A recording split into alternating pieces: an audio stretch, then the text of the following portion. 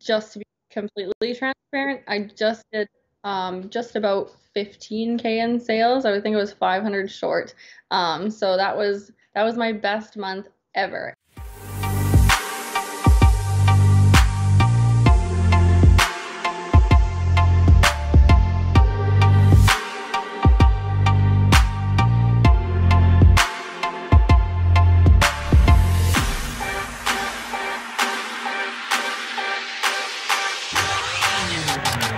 Do you feel like the economy is hurting your business? What if I told you that one of my clients here, Harmony, actually raised her prices a few months ago and had her best month ever last month? Without further ado, Harmony, welcome back to the podcast. I know you were on the podcast about a year ago, and it's great to have you back. So, how's your business doing so far?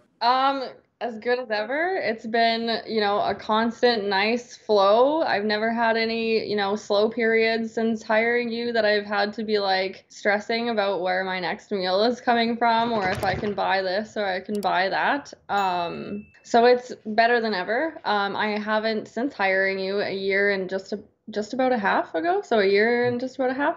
I haven't had any slow periods. It's been nice and consistently busy. I haven't had, any slow periods where I've had to worry about, if I'm going to be able to put food on my table or if I have any clients next week kind of thing. I've always consistently, since I've hired you, had, been booked out like 2 to 4 months. 2 is the minimum.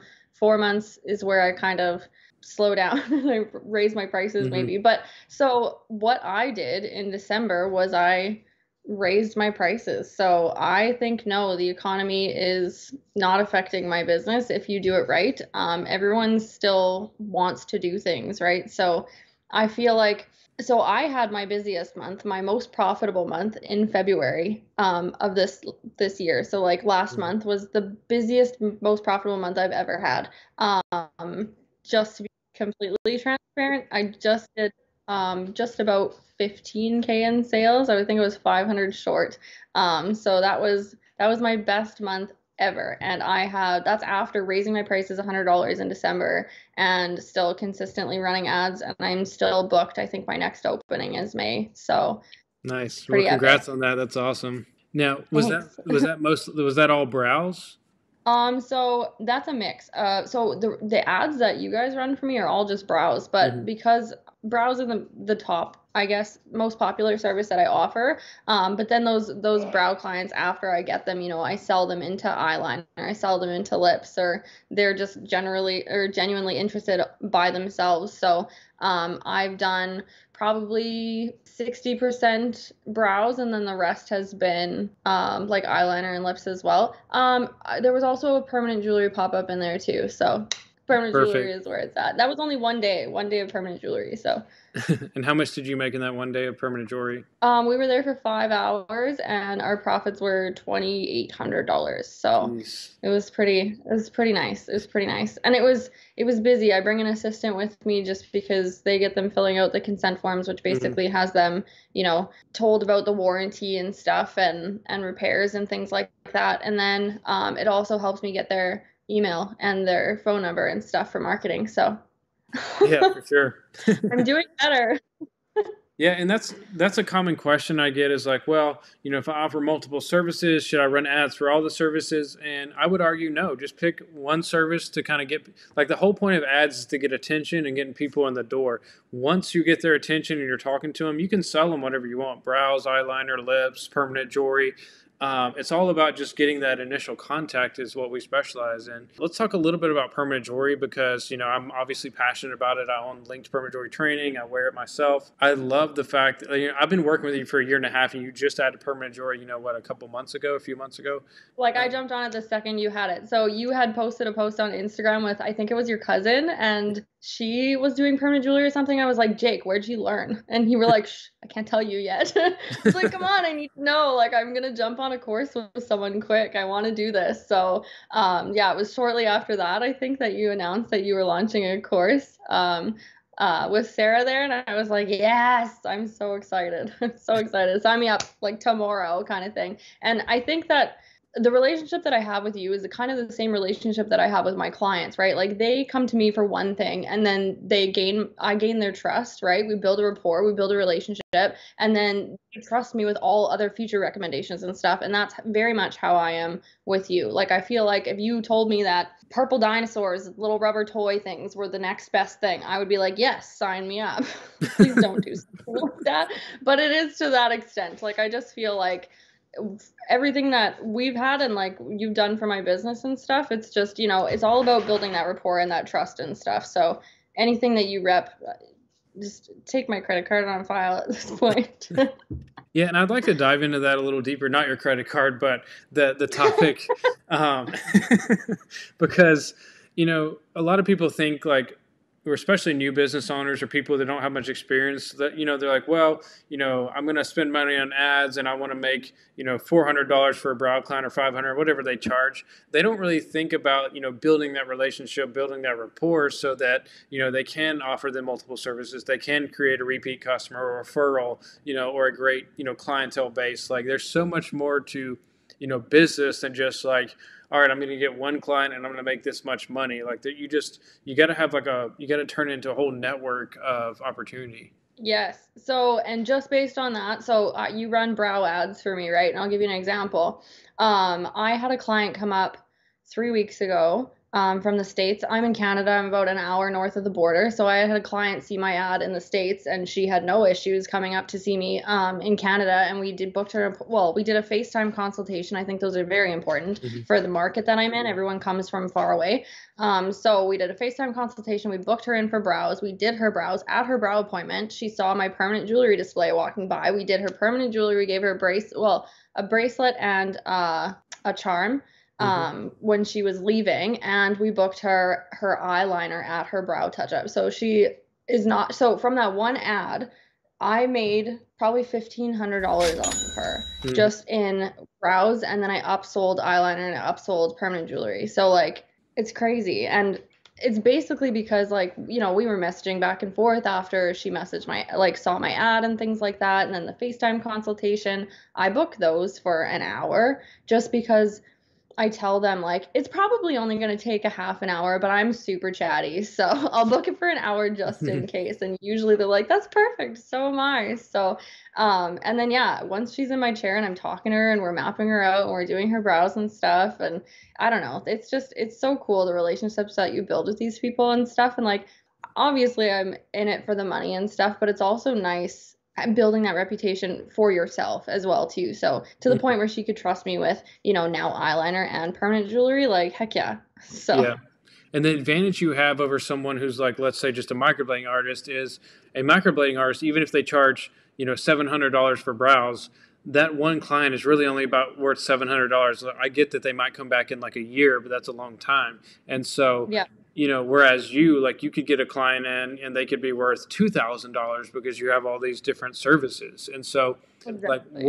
the reason that gives you such an advantage is because like you can now afford to spend more money on marketing to acquire a customer, whereas a microblading artist, they can't spend that much money to acquire a customer because it's just digging into their profits because they only offer one service. And so if you're watching this right now or listening, not you, Harmony, but the viewers, if you're watching or listening and you only offer one service, definitely consider adding another service, whether it's permanent jewelry, eyeliner, or just like, you name it. It's just, it increases the advantage you have in business so much. Yeah. And on that, to add to that, there's this huge misconception that, you don't want to be a jack of all trades, master of none, right? So, but with something like permanent jewelry, like there's not a whole lot of knowledge that goes into it's not like this skill that you have to perfect, right? Like, I mean, I get it. Welding takes my first bracelet took me an hour and a half.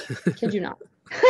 But now it's like 2 seconds. Yeah. Like not even like, well, okay. I cut it, I measure it, I put the jump ring on, I pinch it closed, and I weld it just that fast. Like it's maybe less than 5 minutes and they're in and out. So like there's no way that I don't have 5 minutes in between clients that I can quickly do that kind of thing. So, and it's not something that takes a lot of space in my brain because it is overfull. It is overfull right now with knowledge of all these courses that I've taken and stuff. And so, but I definitely think that it's important to diversify within reason for sure. Like, especially something like permanent jewelry. Like I get it if you're going to be, you don't You don't want to be doing like microneedling and dermaplaning and all these different things that like it's a skill you have to perfect. And it's all the nice part about those things though, I guess, is like the skin knowledge is all the same. Hmm. But something like permanent jewelry, for instance, is so quick, it's so easy. It's, it's not like it's a skill you really have to perfect and like master as an artist, and people are going to choose you because of you. And if you already have those clientele, it's great. It's not like, oh, I like her permanent jewelry work better than her permanent jewelry work. It's not like that, like brows is, you know what I Yep. mean? So if you're already getting those clients, you might as well just, upsell them. And everybody wants permanent jewelry. I don't care who you talk to. As soon as you tell them what it is and they actually understand that it's not a piercing or a tattoo, everyone wants it. Yep. So it's pretty awesome. I definitely recommend anyone who's permanent makeup artist at it. Why not? Like, just why not? You don't have to do pop-ups like me. Like, I'm exhausted by pop-ups. Like, I feel like I add them to my regular schedule and now I'm working all the time. But I mean, even if you just had it in your shop, like I catch so many of my existing clients, like right before they leave, as they're checking out my, jewelry's all on display, and they're like, "What is this?" And I tell them Hmm. about it, and 5 minutes later, we're zapping them. Well, not That's them, but the awesome. jewelry. So really, So like, you take a brow client, and in 5 minutes, you basically add another 100 to 200 to $300 of profit onto that service. well, and I charge less for my pop-ups and more for like Yeah. non-pop-ups. Like I did two bracelets and two charms on someone last week or the week before, and it was like $600. Yeah. So I mean, at pop-ups I'm only charging, I think it's 95 for or 85 for sterling silver, 95 for gold fill. I don't know, somewhere in around those prices. I don't do that. My assistant does that part of things. But Yeah. so they're much less expensive, whereas I charge per inch and a way higher cost in my salon. So it's 5 minutes to make, $600. Yeah. And Sure. probably whoever's listening or watching this right now is probably thinking, well, like, okay, $600, but how much of that is profit, or what does it cost you, for the Yeah. supplies? Okay, so I really hope no clients are watching this because some of my chains are like 30 cents an inch. Some of my chains are like $5 an inch. And I'm charging 22, 25, 30, $35 an inch. My charms that I buy, I think, are like $4, $5, and I sell them for 25, 30. And people will And pay. I'm okay with being like, hey, you want to buy a stack? I'll give you 10% off. Don't worry about it. And people will pay So, I that. mean, it's ridiculous. And I have the Orion machine, and I went, I'm impatient. We all know this. So I went and bought it before you guys even offered it, which is great that you offer it now. But I went and bought it, and I paid like regular full price for it. And so Canadian, it worked out to like 4 grand or something, but I've Mhm. easily made that back in no Yeah. time. Like I made it, it's insane. So like that machine is paid off. I have to mention that I also have the original off-brand machine, the linked original Mhm. machine. And I like it. I don't use it, but it is so important to have a backup. It's so Yeah. important to have a backup. Like if you didn't offer that, I would have two Orions. Yeah. Just because, or even, well, one or the other, I would still have two machines, even Mhm. if I wasn't buying to like upgrade. The only reason I wanted to upgrade is because there was somebody else in my area that had the Orion, and I was like, hey, I need to at least match her. Yeah. Kind of thing. So, but yeah, like both great machines, but I definitely, it's so, so important to have an extra machine. When I was starting out permanent makeup, there was a time where my machine died when I was tattooing someone's eyebrows, and I was very new, and I spent so much money on this machine. This machine was like a $8,000 permanent makeup machine. Like it was a really good brand. Lots of people would know it. I'm not going to name the brand. But even expensive machines can crap out. Mhm. And it crapped out. And I was left sending this client home with half done eyebrows. And Jeez. I vowed up and down to never, ever, ever do that again. So now from now on, anything I do, I always have two. Yeah. So I love that. it's great. It's great to have. And that's the worst thing in the world. I'm sure it's terrible to like send somebody home with like half done brows. They're probably just like mortified, and you are too. Yes. I And wanted to then quit. I wanted to quit so bad. And like I can't even imagine even being at pop-ups, like my Orion is in my backup is in my travel case with me, just because like I would be devastated. And I run pop-ups walk-ins only just because I don't want to deal with like I want to try and get as many people in as quick as possible. can you explain what a pop up is to those watching? Yeah, for sure. So, I do permanent jewelry pop-ups, I actually have been one of those lucky ones that haven't had to reach out to people. I've had salons, gyms, clothing stores all reach out to me. And every time I do one, it's more exposure. They tag me in their posts and stuff and advertise for me that I'm going to be there. And then all these other stores and businesses find out about me and reach out to me and ask to book one. So what a pop-up is I go to this, retail store, hair salon or whatever it is, and I set up a table and I do permanent jewelry at their location. And in exchange, the only thing I give them is a free bracelet or anklet for the owner. And I'm not stingy on like if it's gold, like solid gold. I don't really care. For the cost that I make, like the money that I make at these pop-ups, I can definitely justify it because even gold chains they're not super expensive, so Right. I don't mind at all. So they let me come to their space. I make a killing. They bring, it brings foot traffic through the door for them. And we usually do a joint giveaway as well too to boost advertising for that as well. So we do like the store will give them $100 gift card and I'll give them a free bracelet and it's like share, tag, comment to enter kind of thing. And so that just like ramps it up. So I've grown my following actually a lot from that too, which is nice. It supplements the ad growth that I get. Yeah, So I think that but yeah, so I go there and I do that stuff.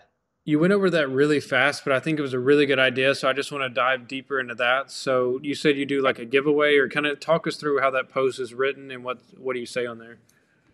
Yeah, so I make the posts, and I tag the other business as a collaborator, so it also shows up on Mm. their feed. And so it's a carousel post, and I post information about the pop-up. So on the first slide, it says like the location, where it's going to be, what time it's going to be, and specifically walk-ins only, no appointments necessary specifically. No appointments, thank you. And then the next slide is like, what is permanent jewelry? And I have a brief description on what it is. Then the next slide is why get permanent jewelry. And then I go into detail on why people should get it, like best friend bracelets and Hmm. like mother-daughter bracelets and boyfriend-girlfriend stuff and or goals and things like that. And then the next slide is what is the cost? And I post the cost of my pop-up price, which I delete that slide, when I want to increase my prices later on, just so that nobody can go back and find it again. So I have the price list on there, and then also the forms of payment that we accept on the next slide, I believe, and I think that might be it. And so I tag. Oh, and then also on the first page, actually, sorry, where it says the location and the times and stuff. I post the giveaway information on there, and I say also giving away $100 gift card to blah blah blah clothing company and free bracelet. And then in the caption, yeah, that's the word. In the caption, then I write instructions on how to enter, and it just gets like all over. It's crazy. So that's what I do. And so when I invite the host as a collaborator, it shows up on their page as well too. So my clients that are in that area like and share and stuff and follow them, and then their clients as well. So we kind of share our followers that way and stuff too. So it gets a lot of good stuff there. So That's awesome. And so if somebody wants to go see an example of this post, what is your Instagram account? my Instagram is at iceandink.wayburn. I'll spell it out because it's all different everywhere. So ICEANDINK.WEYBURN. Sweet. And And I've then probably deleted the price list, but pretend they're yeah. there.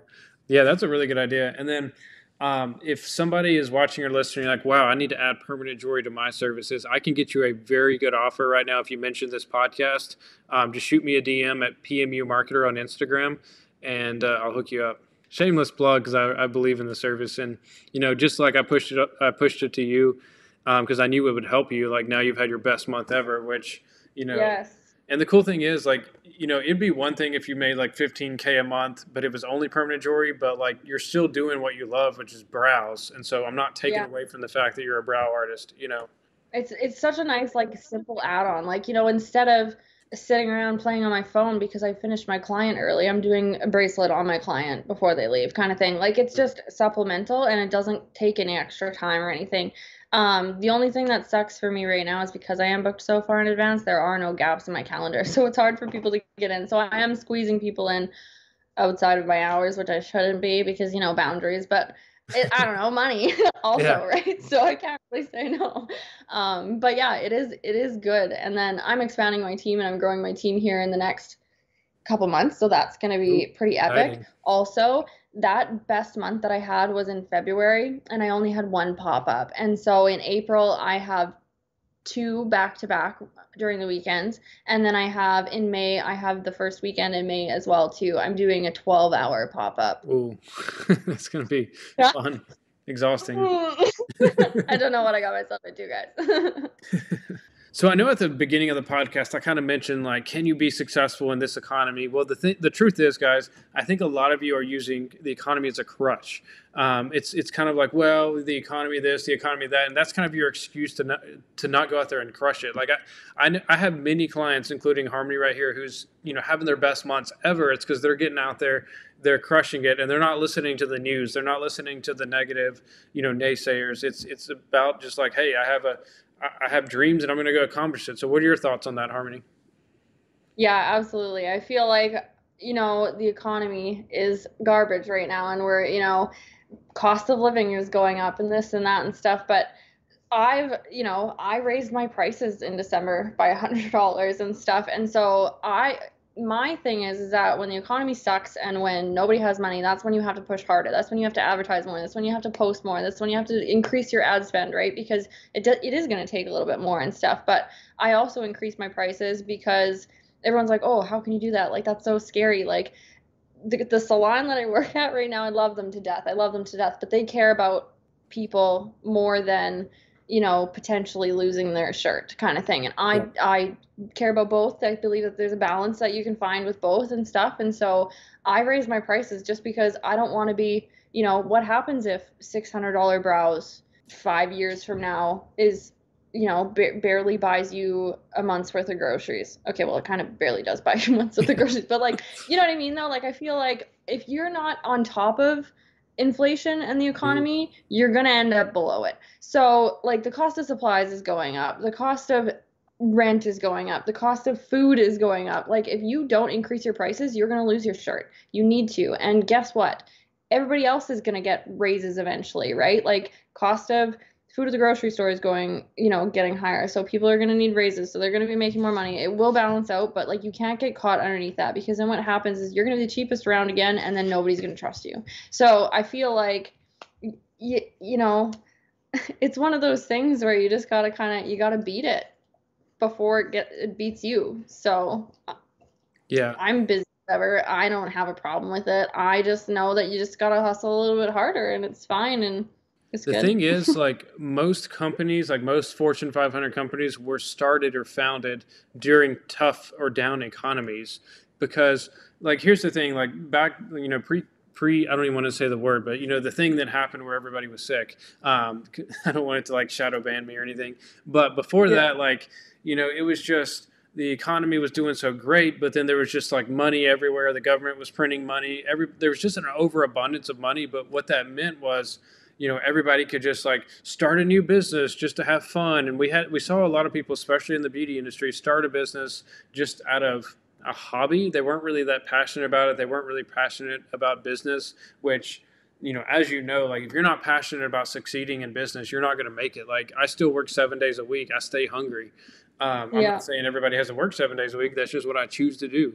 But I actually get excited when the economy goes down because now like it's just like with real estate. Like Tony, my COO, he was a real estate agent, but he was talking about how like when everybody's buying houses and it's just like super easy mode, you know really terrible real estate agents are still able to do really good because everybody's just buying anyways. Like you don't have to be a good real estate agent to sell.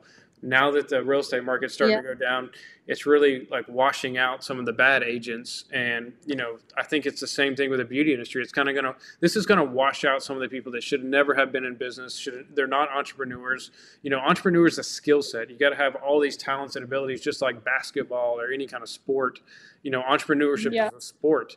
LeBron James, doesn't need as much, everybody needs mentorship and stuff like that, but like not everybody's going to be a LeBron James of business. Like some people just don't have the skill sets or the mindset to really, succeed in these kind of economies. But it all goes back to mindset, and people are just using that economy thing as like, well, the economy, and then they just, oh, well, is the economy forcing you to watch Netflix 5 hours a night, or not follow up with your leads, or not run ads? Like, no, Yeah, you got to get out there and get exactly. it. And it kills me because, that's the question I like to ask a lot of people. Okay. Sorry, my boyfriend. Um, he's an entrepreneur and it's his first time being an entrepreneur in the last 3 years and stuff. And so he's really grown into that entrepreneur mindset. But at first it started as, I just want to be a business owner. I just want freedom. But it wasn't like he didn't know what he had to do to get there and stuff. And I feel Mhm. like, you have to be an entrepreneur and then figure out what you're going to do or, figure out what you're going to do and what you love. And then you figure out if you are an entrepreneur or not. Right. And so, yeah, stuff like this, it very much is that way where Yeah, the economy, you, there's people that make excuses and then there's people that just do stuff. And which one are you? You know what I mean? yeah, That's the same thing as like not even in entrepreneurship. I just know people who just like they'll always for every, solution you give them, they'll find an excuse. And it's just like, okay, well, they clearly don't want it bad enough. I feel like if you want it bad enough, you will figure it out and you'll find a way. So, 100%. And there's a lot of people that were sold the dream of, you can be a 6-figure beauty boss, and it's so easy to do, and it just magically happens, and clients will fall into your lap. And a lot of people sold that dream to people who really shouldn't be bosses. They should be employees, which there's nothing wrong with that, but they should be employees no, or contractors and work for someone who is an entrepreneur who will take that risk for them, and it will help them, provide them and have that relationship. But a lot of well, people are, trying to be the boss, but they're just yeah. not made for it.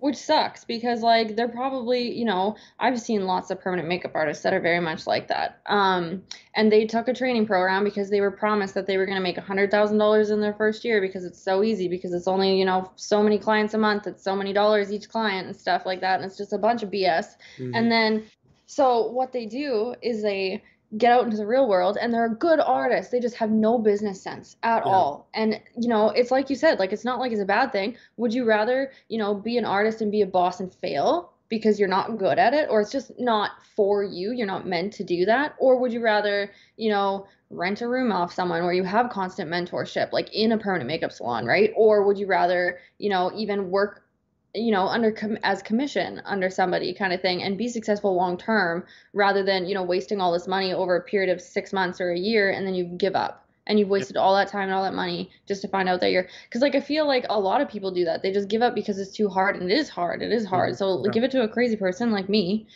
all that pressure, Yeah. and then you just do your thing and you do what you're good at and you be happy kind of thing. Like how I'm going to structure my business is they're paid on a tiered commission schedule. So it's still going to get them to, bust their butts to try and, get their own clients and stuff, but they don't have to order supplies. They don't have to worry about advertising. They don't have to, um, answer calls or book Hmm. clients and stuff. That's all on me. That's all my responsibility to figure out and stuff. And the people that I'm brought onto my team thus far are brilliant at what they do. And they might branch out in the future, but at least this gives them a little bit of guidance and stuff and a little bit of mentorship while they're getting there. Or I'm going to keep them happy because that's what I do.